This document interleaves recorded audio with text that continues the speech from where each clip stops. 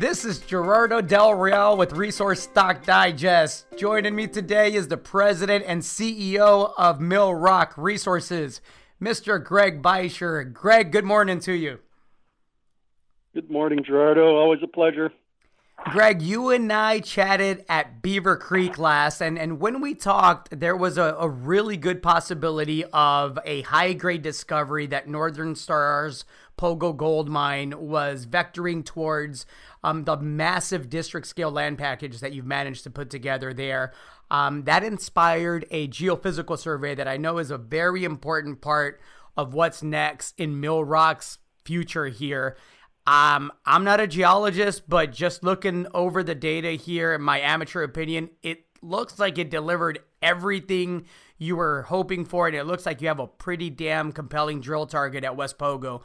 Can you provide the details and make that sound a little bit smarter and more geologically appropriate? Yeah, sure thing, Gerardo. So bear in mind, first of all, that at West Pogo, this is but one small block out of a giant tract of claims that Millrock staked recently. Though we've held property, built the land position up slowly over the last 5 years, and we've had the unique opportunity to capture just about all the land and known prospects within what I consider is going to be an entire mining camp one day.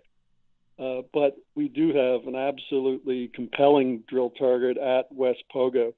And first of all, just on closeology, I mean, you can see the Pogo Gold Mine from the ridge tops on the project. It abuts it directly against the mine's property. So that's one good line of evidence. There's a saying that mines are often found in the shadow of a head frame. And that's true, I think. But there's lots of other lines of evidence that have been pointing to gold-bearing vein system coming right on to our property. We know that the trend from the mine is to the northwest. Well, we own the land to the northwest. And eventually it should come onto our property, but we always thought it was going to be rather deep. That's why we were quite pleased and surprised when Northern Star, the Pogo mine operator, announced a new discovery northwest of the mine that was actually quite shallow. And so a fault system must have brought the mineralized quartz veins back closer to surface. And we've have at West Pogo's other very good indications: strong gold soil,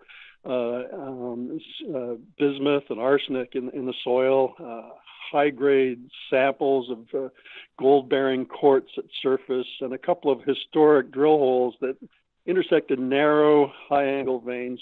So lots of good signs of evidence pointing to a gold deposit on our property. And in the magnetics, we could see the very similar signature as occurs at the Pogo mine. And this was the final piece of evidence. We used a survey called CSAMT, and it's a rather expensive survey, but it's really quite diagnostic for the purpose that we were using. And sure enough, we got strong positive responses just exactly at the locations where we thought we should have seen them, were there to be a gold deposit below surface. So it was an expensive survey, but in our view now, well worth that investment because it makes the prospect that much more attractive. It's the final piece of evidence we needed. It's ready to drill, and it's a really compelling target. And that's going to make the entire property much more valuable if we do bring in a partner. And in any event, it's a really compelling drill target. I know it's a sensitive question, so let me try to be a little bit artsy in the way that I word this. Whether you decide to drill this on your own or bring in a partner that is willing to delineate an aggressive exploration program for this very compelling target, when is the earliest that we could finally get the truth machine out there to see if there's something underneath the ground? Drilling, of course, is what I'm referencing. Right. Well, that is a decision we have to make sometime soon. We've been holding off and saying, well, we're going to decide whether to drill it ourselves or bring in a partner when the time comes. Well, the time is here now. whatever we do, partner or not, we're going to go ahead and install the drill trail. It's about a 5-kilometer drill trail coming off the Pogo Mine Road up to Aurora Creek, where we've got the first series of great responses, the really compelling drill targets that we've developed. And that'll give us the optionality then to be drilling just a few months from now in February and March. It's cold in Alaska at that time of year, but it can be a great time to drill as long as you've got a water source. So we'll put in the road and we'll drill a water well. And that'll give us that optionality to drill that quickly, whether it's a partner-funded drill program or a Millrock-funded. We want to get going quickly. We want to start making news and see if there's gold in the ground there. And this would be, again, just on a very small part, a compelling part, obviously, of the land package, but a small part of what is a massive district scale package. You mentioned initially about the potential for this to become not just a big significant discovery, but a camp that yields multiple significant discoveries. Are you approaching it that way when you have these negotiations with potential partners? I'm absolutely insistent on it, Gerardo. It's such a unique opportunity to have been able to acquire by staking at very low cost an entire mining district with numerous showings and occurrences of gold at various places all across the district. And, you know, there's prospects on open ground yet that we could have staked. We know about them from our big database of information. But, you can't stake everything. But if one were to take the approach is that we're going to explore this entire camp systematically, continuously over a decade, I think multiple ore bodies can be found.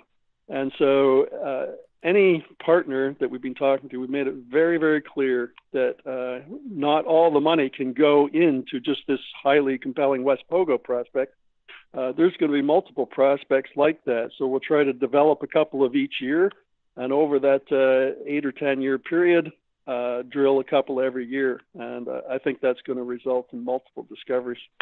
Not a lot of juniors out there that have the flexibility to negotiate potentially decade-long deals.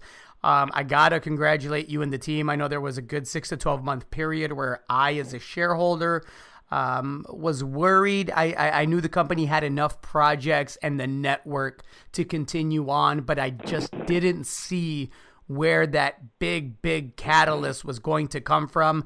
I don't want to say you pulled a rabbit out of a hat, Greg, because it was a lot of hard work, but you got it done, and I am as excited for the Millrock story as I have been in quite some time. Anything else that you'd like to add to that?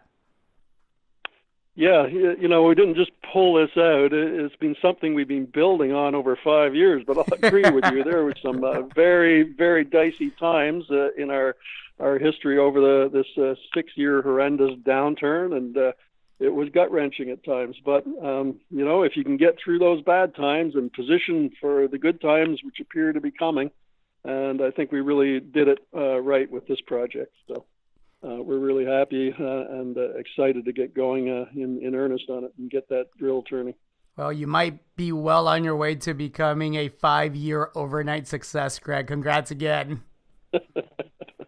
Yeah, thanks a lot, Gerardo. Look forward to chatting next time. Hopefully we're talking about a decision being made about whether you're going to go at this alone or bring in a partner that recognizes the potential on this. Again, just potential camp maker.